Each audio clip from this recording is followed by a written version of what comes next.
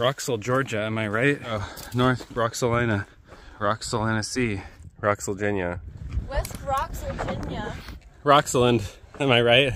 Roxylvania, more like Rainsylvania. New Roxy! I'm in a new rocks state of mind. Canetta Rocks. Massachusetts. Rocks.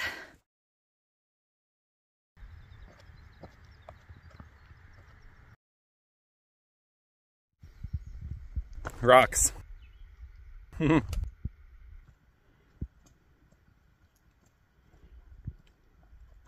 the rain yesterday. We're trying to dry it. She's trying to be dried off in the sun. Alright, here's Barnacle drying in a different way. Today she's having a little more fun than yesterday.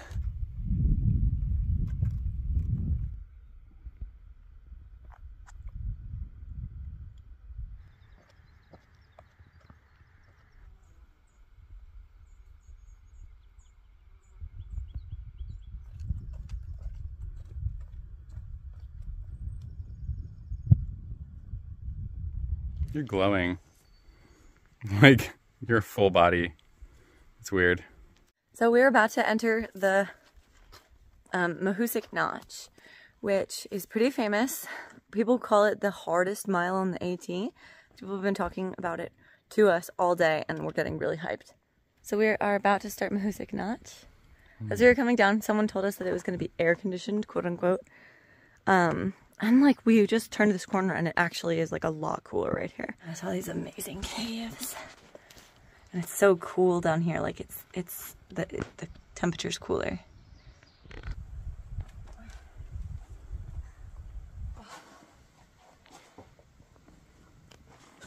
Whoa.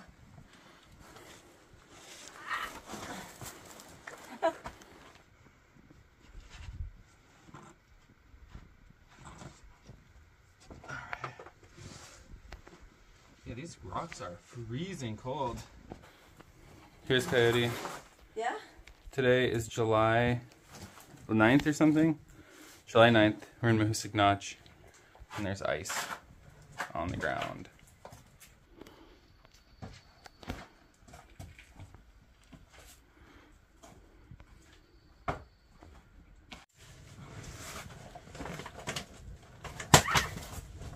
Stuck. This climb right here. Coming out of the cave.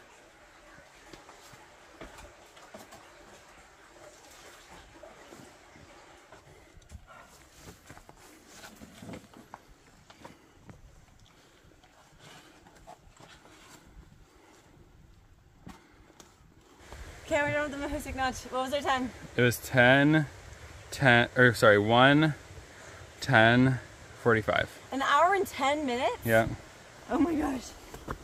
That was actually pretty fast then. Yeah, pretty good. That was fun. We're gonna go to an Airbnb with the Kiwi girls, and we don't know what it's gonna be like, but I'm hoping it has in-unit laundry. The past 3 days, which is from Pinkham Notch to Grafton Notch, have been, in my eyes, the 3 hardest days of hiking of my whole life. Yesterday, it was just pouring rain, and all afternoon, thunderstorms, and we were on ridges. It was really scary, and it was also really tough hiking. The trail sometimes was a stream that was knee deep and like white water, and it was just like generally horrible. The day before that was the Wildcats and the Carters, which are mountains, and they're really, really amazingly hard, and it was really hot for those times. And then today we did Mahousic Knotch and Mahousic Arm, yeah, and we did 220s. So we did that whole section in 3 days. We did 13, 20, 20.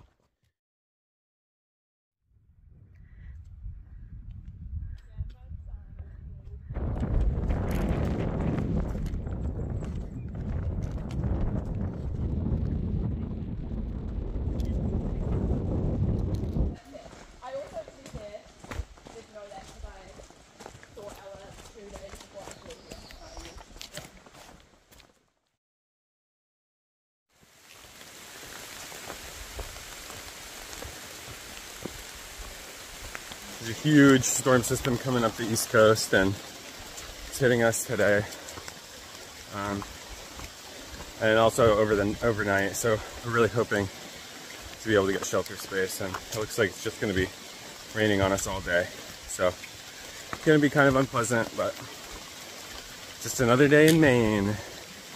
Definitely struggling on trail right now. It's not fun. It's raining, and it's just predicted to rain all week again, and it's been predicting to rain all week for weeks and weeks since we like got into Vermont, and we're really tired. I'm worried that we're gonna have thunder again. We have 250 miles left of the whole trail, and it feels like so much.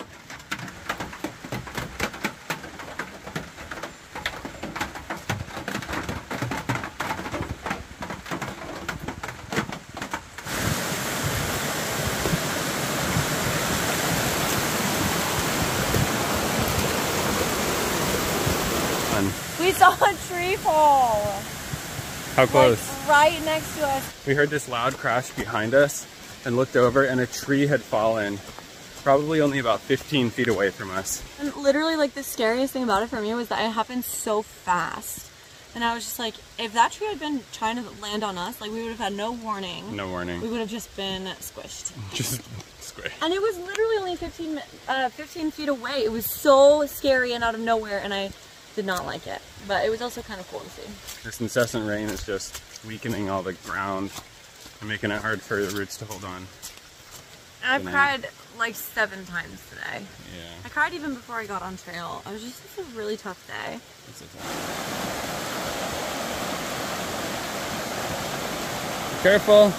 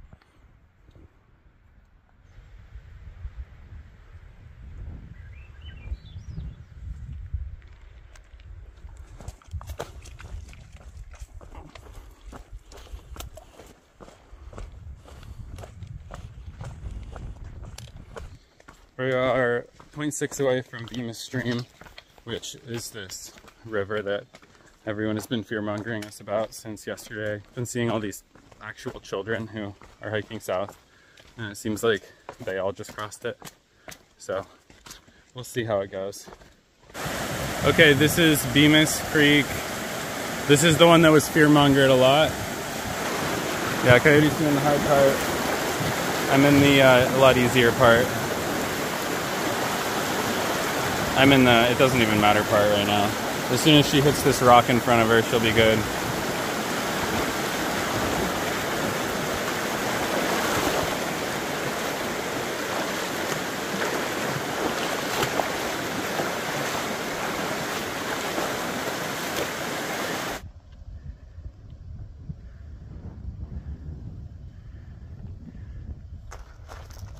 With a little backpack. Oh my god. What is this in response to? My new thing. A new sit pad. I lost mine today.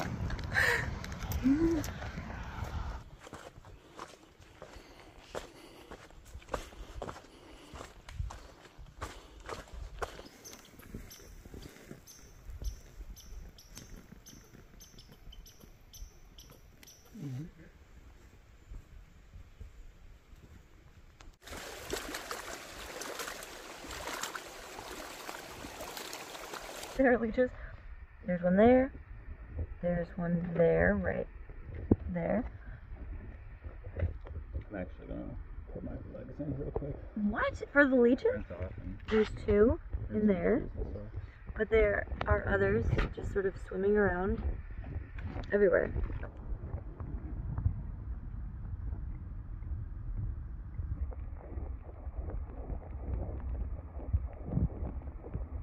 It's doing its thing where it kills itself right out. Oh. Making its legs do that? No, like almost moving like a caterpillar. No? Yeah.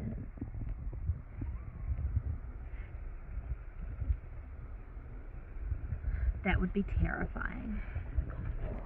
Oh, I saw a couple. Oh my gosh. Oh, this is hanging out.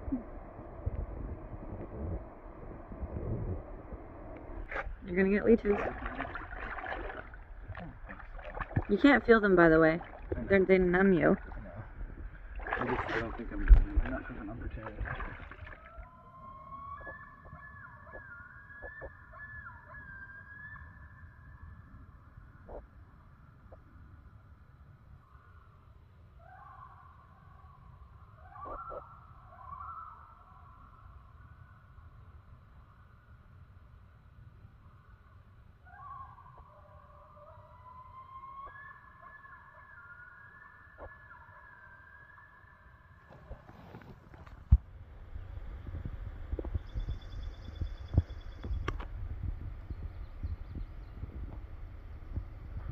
We've been seeing moose prints, and this is one right here.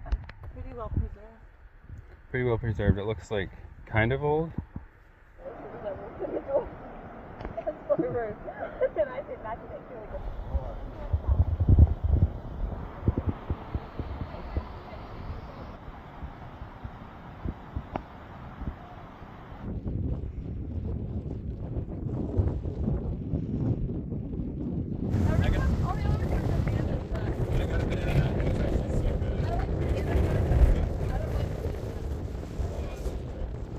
So we've just gone over Saddleback Ridge. We actually just got up to a mountain called the Horn. But there's this amazing quote on Guthooks about it that Radio's gonna read for us. According to fake AT lore, the difficulty gap between northern and southern Maine was so immense that a spiritual bridge was erected in these mountains to join the vast divide. They say that hikers must climb onto the horse's saddle to prove their worth and traverse the treacherous bridge between north and south. The horse will carry Nobos into the magical lands of northern Maine, where they might catch a break from all the rocks. But Sobos may find themselves entering a haunted region with struggles all its own.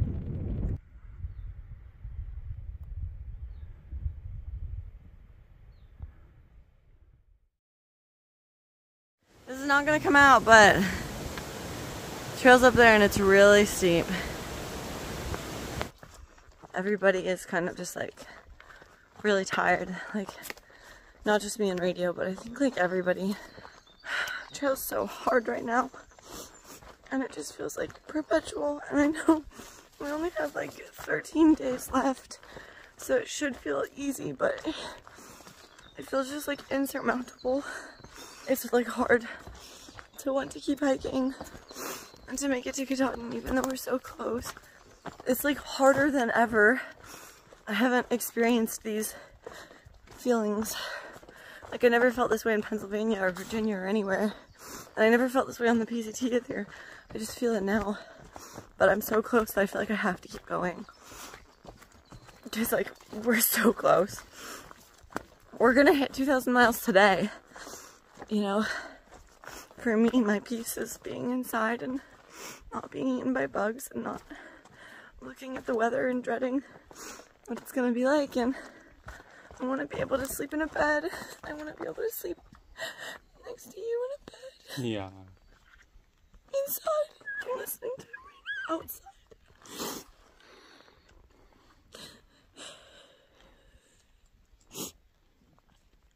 Yeah.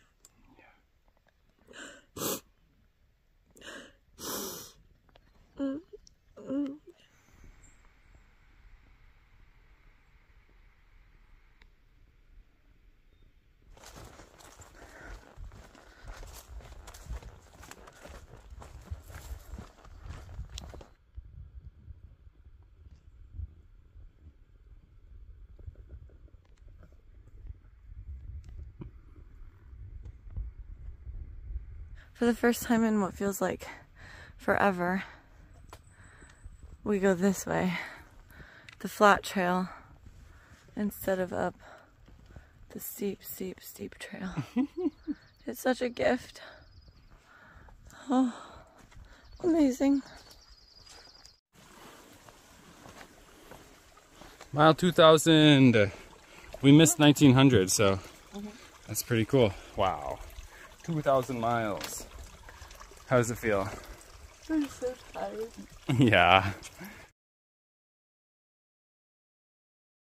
I have mud on my legs and a bug on my legs. You also have mud on your legs and a bud on your legs. That's a bud. Yeah. What? You think there's a Korok seed there? Oh my gosh, yes. Yeah.